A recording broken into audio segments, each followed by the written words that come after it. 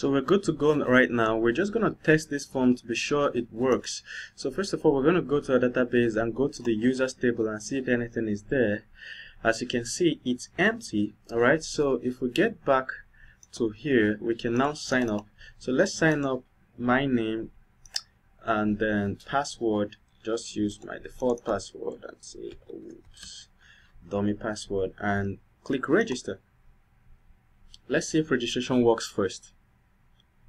Oops, because we have an error somewhere. I'll try and resolve it.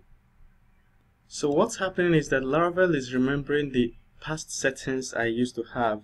Remember that here we changed the database name to socialite and the username to root and password empty, but Laravel has not taken note of these changes. Alright, so what we can do is to stop our server. Our server was running with those former configurations, so we have to just restart our server.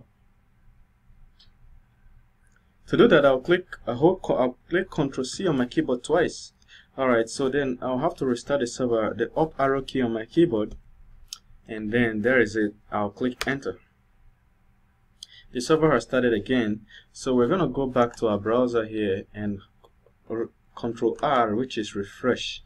When we hit on the refresh, it will try to resubmit the form, and it worked now. Okay, so what Laravel just did was sign us up and log us in. Alright, so to confirm, we can go to our database, click on browse under users. Alright, under socialite users table, we'll click on browse on the users table. We should see at least one record. At least this is my record. Alright, so now this is confirmed that what we've done so far works.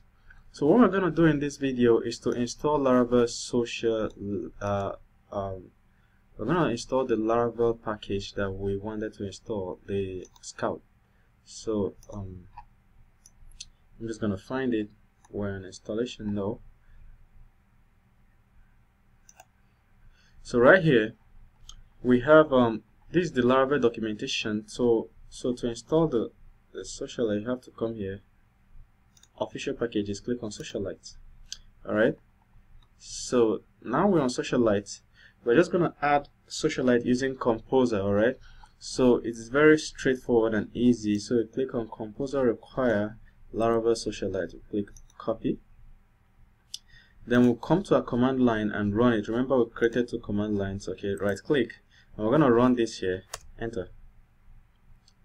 So it goes to pull this the socialite package and adds it for us.